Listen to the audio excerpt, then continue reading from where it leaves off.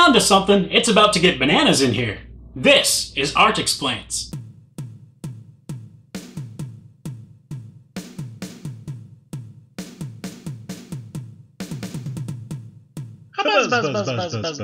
Buzz. As it turns out, bananas like these are a story of mutations, maladies, and murder. Murder? I didn't see that last one coming. But let's not get ahead of ourselves. Let's start at the beginning. What is a banana? The term bananas has been used to mean crazy since at least the 1950s and 60s, and once you start to look closely at them, you'll begin to understand why. First of all, banana trees do not exist. Banana plants are a perennial herb, and bananas themselves technically qualify as a berry. So go ahead and say banana berries from now on, it's technically correct. A root structure called the mat produces shoots called suckers, which later grow into pseudostems, only one of which produces bananas. And this is why the term banana suckers is now in my search history. And search. Oh. So that's a banana plant for you.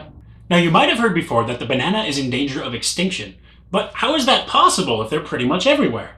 Bananas are the most commonly eaten fruit in the world, unless we count the processed tomato, and they are cheap and freely available in most markets. So what's going on? We're not running out of them like we are manatees.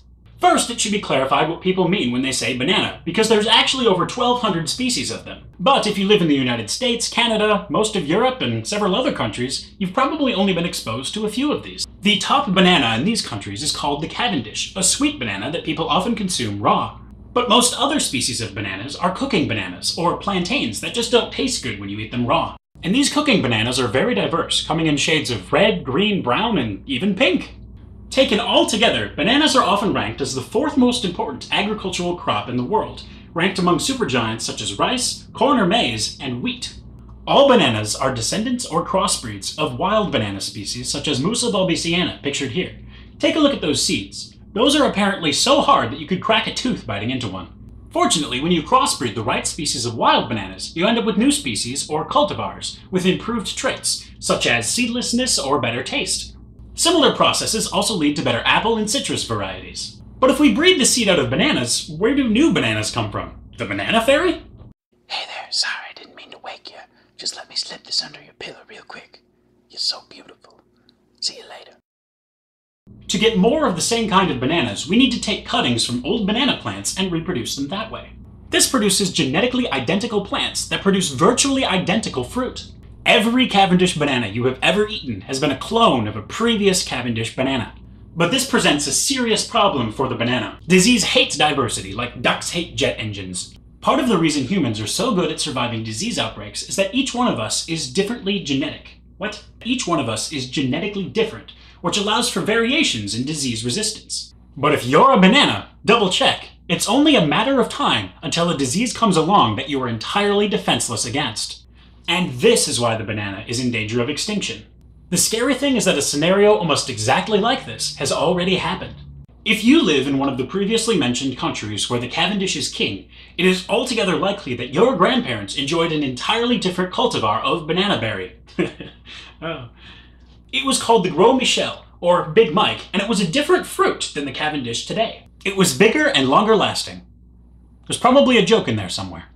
So whatever happened to Big Mike? An illness called Panama disease wiped them out commercially. And so many plants died and had to be destroyed that Big Mike disappeared from the market. However, Big Mike is not technically extinct, and after some internet digging, I found some sites where banana aficionados trade and sell these plants. I read the testimonies of a few of them that had actually eaten Big Mike, and they all agreed it was a superior fruit that tasted more like a banana. That sounds good, I guess, or is that like how the chicken packet in ramen tastes more like chicken than chicken does? If any of you have ever eaten Big Mike, please tell me more in the comments below. So anyway, the Cavendish banana replaced Big Mike commercially, and today, in many places, such as the United States, it is the only banana that many people have eaten. Sadly, a new strain of Panama disease has been attacking Cavendish bananas now. And unlike the old strain of Panama disease, this new strain affects many more kinds of sweet and cooking bananas. By some accounts, it could affect up to 85% of the banana species. And if this new strain of the disease isn't stopped, it could potentially economically and nutritionally cripple many countries. The good news is that scientists are hard at work finding answers. Fields such as plant biology are learning more about plant pathogens every year. Murder? I don't know, Mark. I kind of wanted to end this on a positive note. Murder.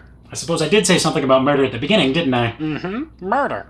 Alright, fine. Murder, murder, murder, murder, murder. You don't have to be so happy about it. Bananas have a dark history. The term banana republic comes from the idea that many nations have been and still are economically dependent on the banana. It's like how a burrito depends on the tortilla. Without it, the whole thing falls apart. Which brings us to the Banana Massacre.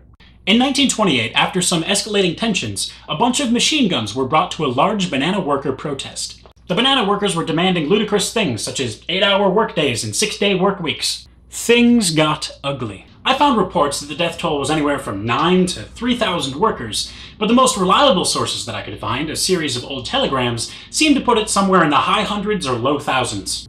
The death toll was never firmly established, partly because the bodies were allegedly dumped into the sea. Things are getting too serious in here. We need a joke or something.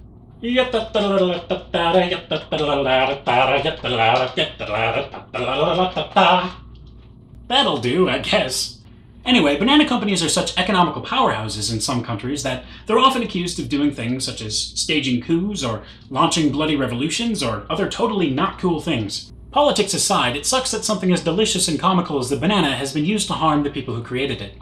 So there you have it. Created by humans, bananas are like our children, which makes this the most tasty case of filial cannibalism I can think of. I will remember you.